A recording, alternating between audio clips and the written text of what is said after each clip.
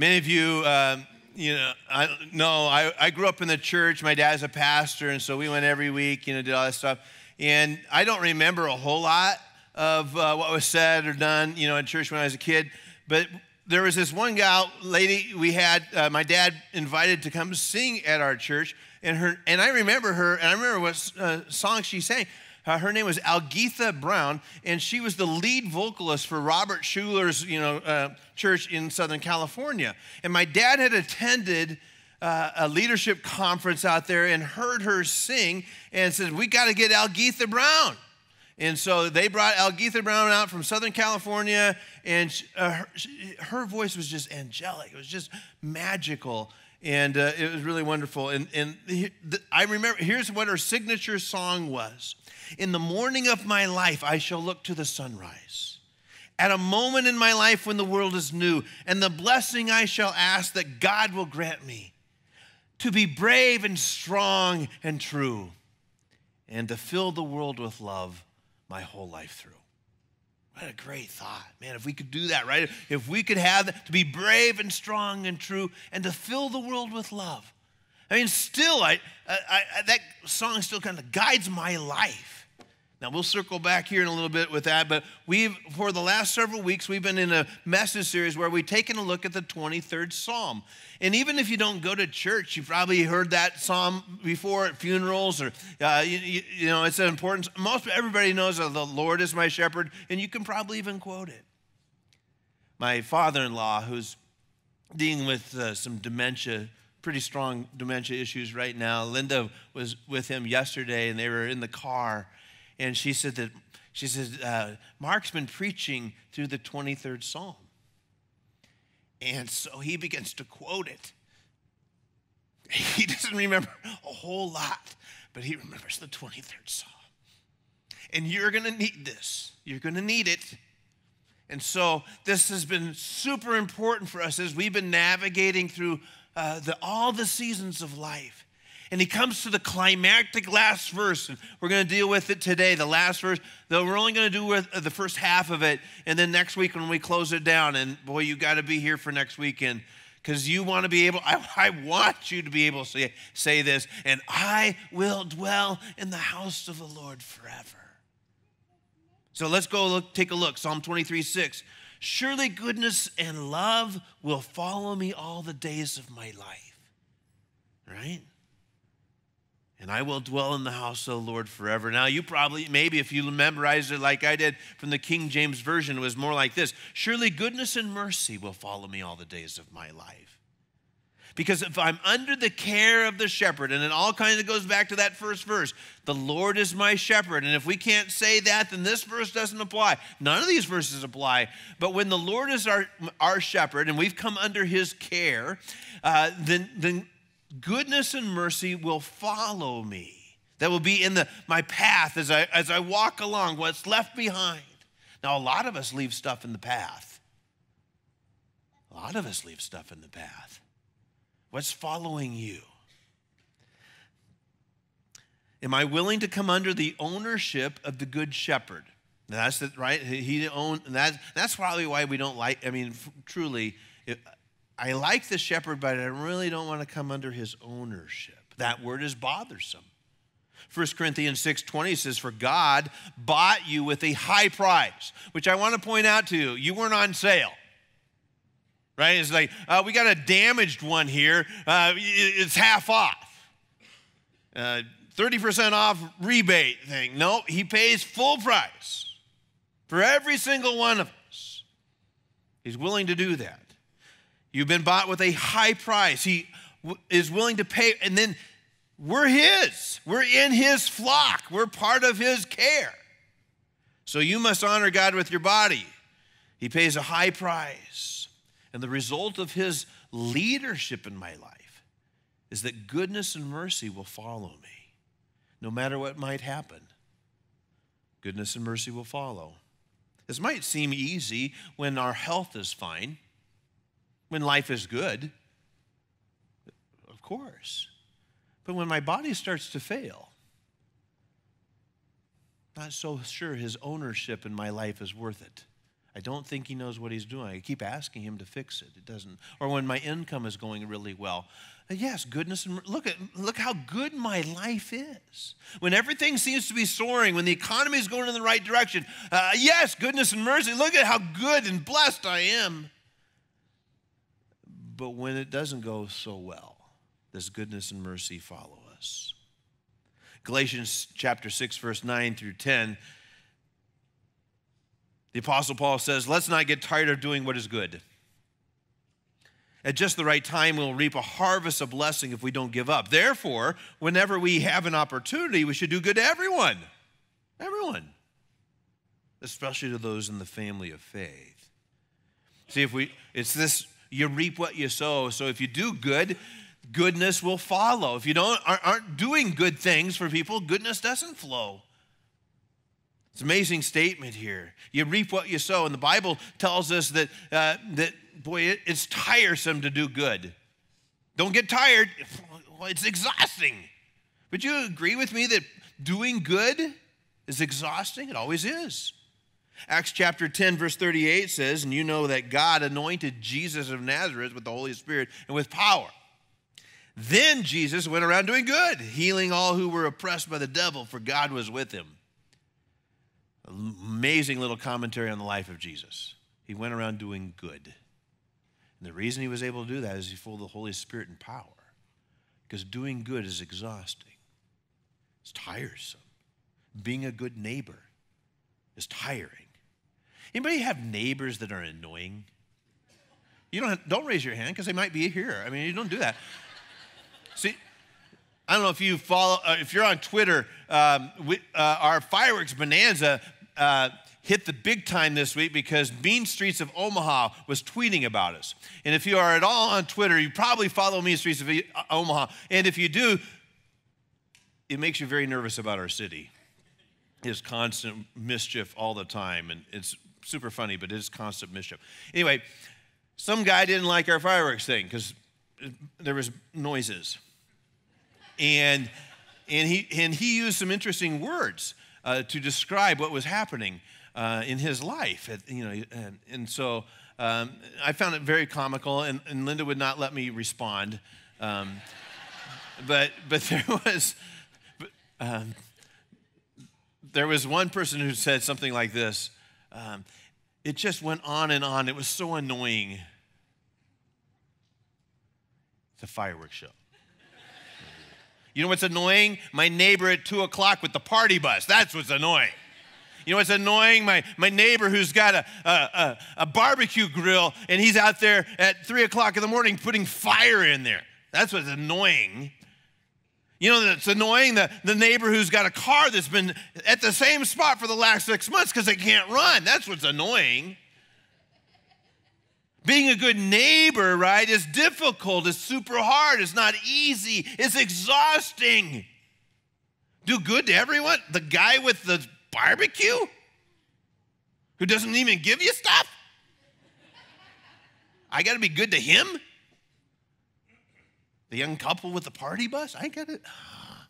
On a Saturday night, do you not know that I have to get up early to do my job? Yes, they do. They don't care. Right? Anybody have people in our lives that are difficult to deal with? Sure, we all do. We sometimes even call them spouses. I don't know. We're just dealing with them. In-laws, all kinds of stuff. Let's not become weary in doing good. Being a good neighbor, loving our neighbor, right? Loving our neighbor is tiring. We know the story, probably in the Bible, the Good Samaritan. Again, I like the little phrase there, good, right? He's around doing good, this Samaritan. And for those of us who are not Jewish, which probably would be about everybody, we don't understand the culture there. And the Jews and the Samaritans hated each other because of what? The skin color and their religion. Boy, things have not changed. The Jews don't like the Samaritans, and the Samaritans don't like the Jews. You think racial tension is a new thing? Nope, it is not. Religious tension is a new thing? No, it is not. So Jesus tells the story to some Jews, and the hero of the story is a Samaritan. So the Samaritan is, there's a guy that gets beat up and left for dead, and a couple of religious Jewish guys walk by him, do nothing, avoid him. There's no, right? And nobody's helping. And then Jesus says, a Samaritan stops by and helps him. Takes care of his wounds, takes him to an inn, pays the innkeeper a whole bunch of money to take care of him until he gets healthy. Find a doctor, take care of this guy. I'll make sure that we're good when we're done. So it costs him time and money. It didn't cost the other guys anything. It never costs us anything when we don't do anything. Jesus kind of wraps up that little story in Luke chapter 10, verse 36. Now, which of these three would you say was the neighbor to the man who was attacked by bandits? The man replied, well, the one who showed him mercy. Yep. Go and do the same. Goodness and mercy. It was hard to admit that the Samaritan was the man who was doing good. He didn't even have the right skin color. Didn't even have the right religion. If goodness and mercy are going to follow us, it's going to have to cost us something. That's why it's quite possible that we're just tired of doing some of that stuff. And that's why the Apostle Paul has to remind us, don't get weary in doing good. Do good to everyone you can. Therefore, if we have the opportunity, let's do that for all people. One time Jesus was invited to have dinner with a Pharisee who was a religious leader, very important, probably an influential, fairly powerful person in town. In the first century, oftentimes the courtyards of the homes was where people would eat if it was nice out, especially if it was a big deal. And so having Jesus as your home was a big deal. And the Pharisee had asked Jesus to come and eat at his home. They're reclining there. They didn't sit at tables. They would recline in the courtyard area. And people were allowed to come and watch. It was kind of weird. But they didn't have TV, so what are they going to do? Hey, let's go to the Pharisee's house. Jesus is going to be there, and let's go watch the show. That's what they did. So people are gathered around, and they're watching the good food being served and conversation. And there was a woman there who was struggling. She's crying. And it's ugly cry stuff. I mean, it's mascara. So it's bad. And she's crying so much, she can't even get a hold of herself.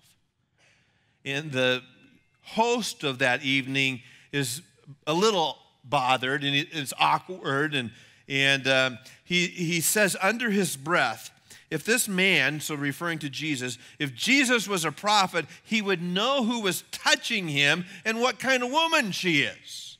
She is a sinner.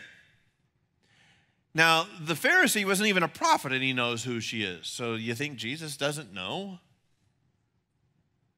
See, the Pharisee has no time for her, and he's not really impressed with Jesus. So here's what Jesus says in Luke chapter 7, verse 40. Then Jesus answered his thoughts, which should just scare the heebie-jeebies out of you. Right? I don't think I want to have dinner with Jesus. If he knows my thoughts.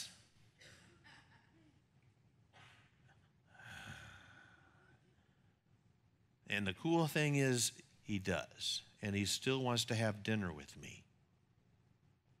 That's the cool part.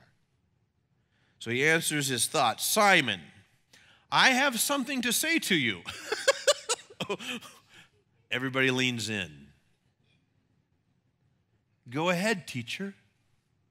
Simon has no idea.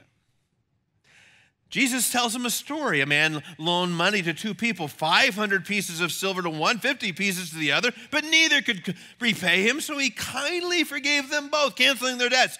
Who do you suppose loved him more than that, after that, right? Simon, I suppose the one who he canceled the larger debt? Now, see, isn't that great? Is that Jesus gives you multiple choices, only two choices. A or B. I think it's the guy, right? That's right. He got it right. He aced the test, 100%. He's good, right? He's kind of golden. He's kind of feeling like, I love this. Verse 44. Then he turns to the woman and says to Simon. So he's looking right at her. But the message is for Simon as well. Look at this woman kneeling here. He's saying this to the woman. When I entered your home, you didn't offer me water to wash the dust from my feet, but she has washed them with her tears, wiped them with their hair. You didn't even greet me with a kiss. So he's looking right at her. But from the time I first came in, she has not stopped kissing my feet. You neglected the courtesy of olive oil to anoint my head. She's been anointing my feet with rare perfume. Simon, you did nothing. I know you're good, but your goodness cost you nothing. I tell you, and he's looking right at her, I tell you, her sins, and they are many, have been forgiven. So she has shown me much love. But a person who's been forgiven little shows only little love. Jesus said to the woman, now, your sins are forgiven. The men at the table said among themselves, who is this man that he goes around forgiving sins as if he could? And then Jesus says to the woman, your faith has saved you. Go in peace. I mean, is that just awesome? Can you imagine? Here she is. And she's got a pretty bad reputation, and she's earned it. But she is so captivated by this man that she had to be close to him, and she shows up in a dinner party and she can't hold it together. And somehow she has figured it out that this man has shown her love and respect and care that no other man has ever done. Most men have used her and abused her and thrown a few dollars on the bed as they left.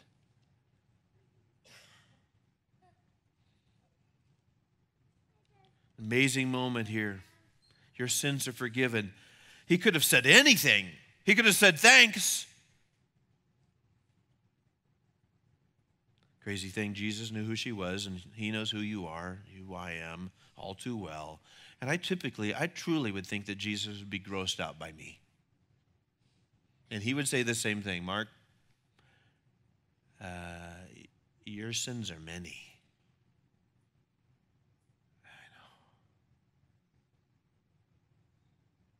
So sorry.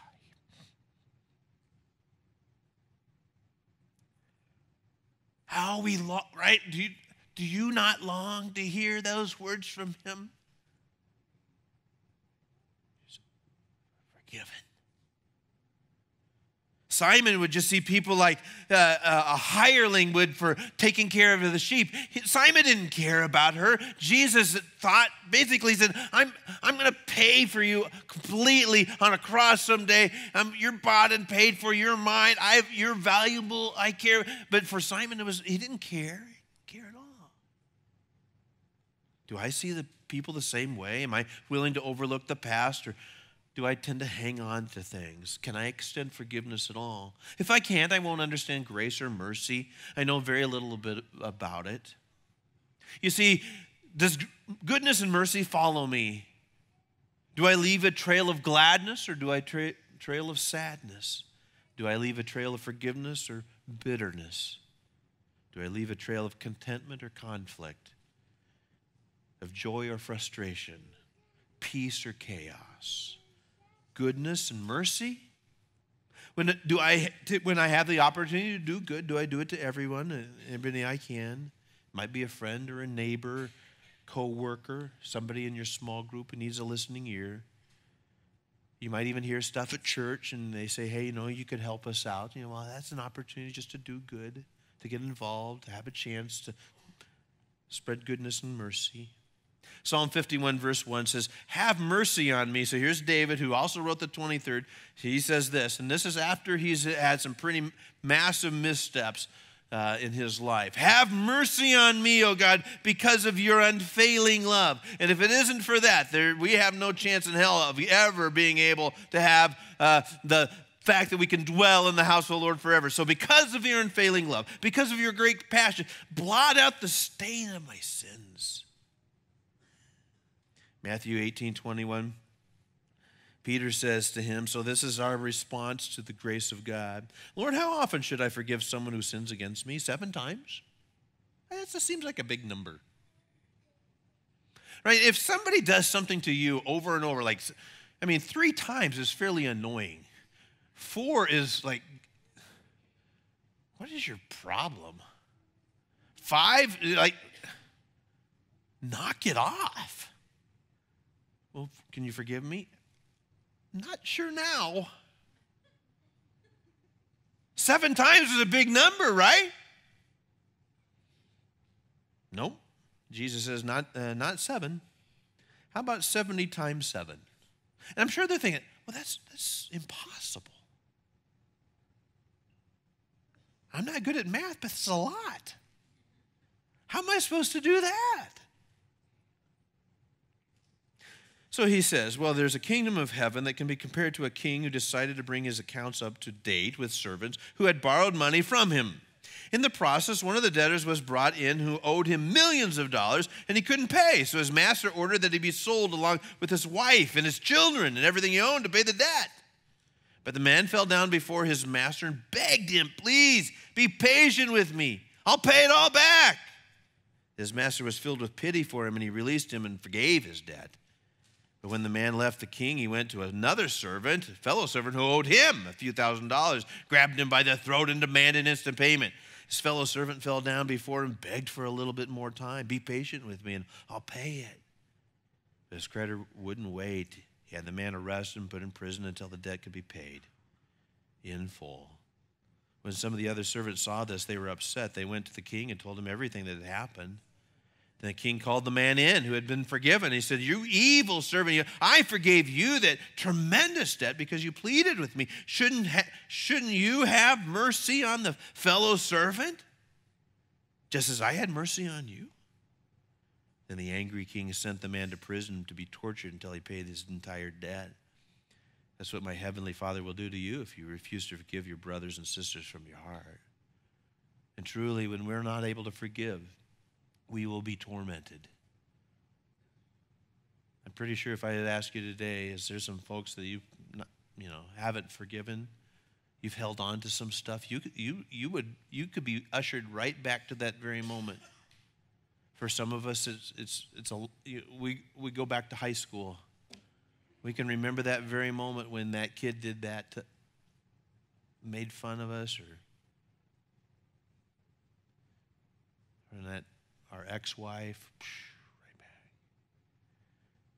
I'm never going to forgive her, ever. Right? And that will lead to a torturous life. And I know it's difficult when it's like, well, how am I supposed to forgive them? It's like I'm saying it just doesn't matter. Well,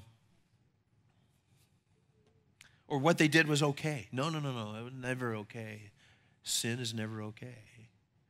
But what I am going to say is that because Jesus extended me great mercy, I will be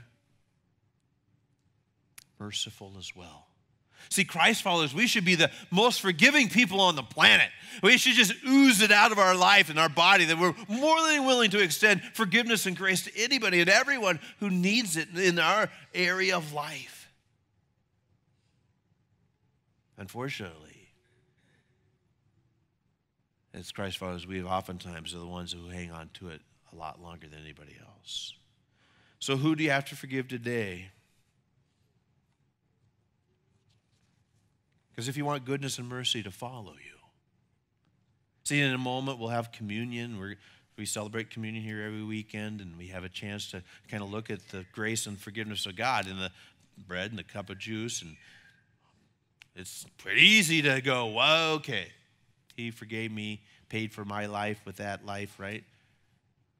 And maybe in that moment where you just have a quiet moment where you can just, you know what, I need to be, not only am I going to ask that he continues to forgive me, but that I would have enough courage to forgive a person that I've been holding on to for a long time, right? So back to Elgitha's song.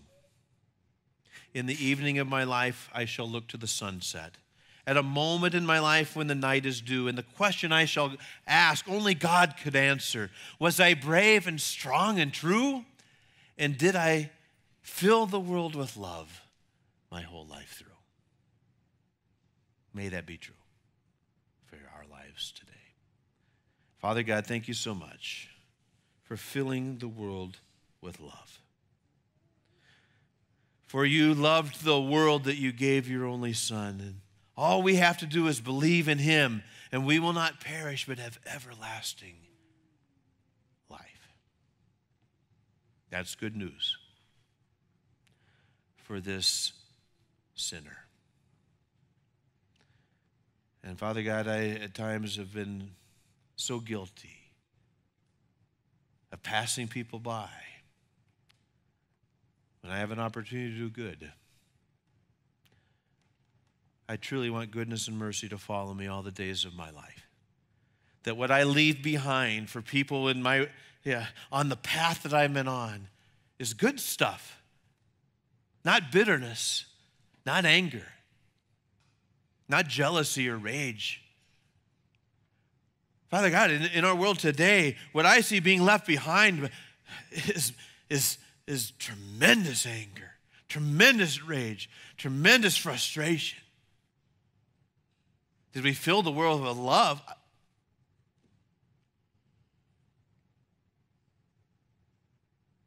We're being consumed and eaten alive by hate.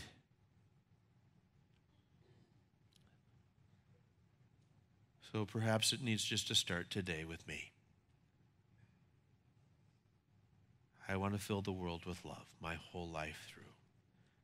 Help me to do that. In Christ we pray. Amen.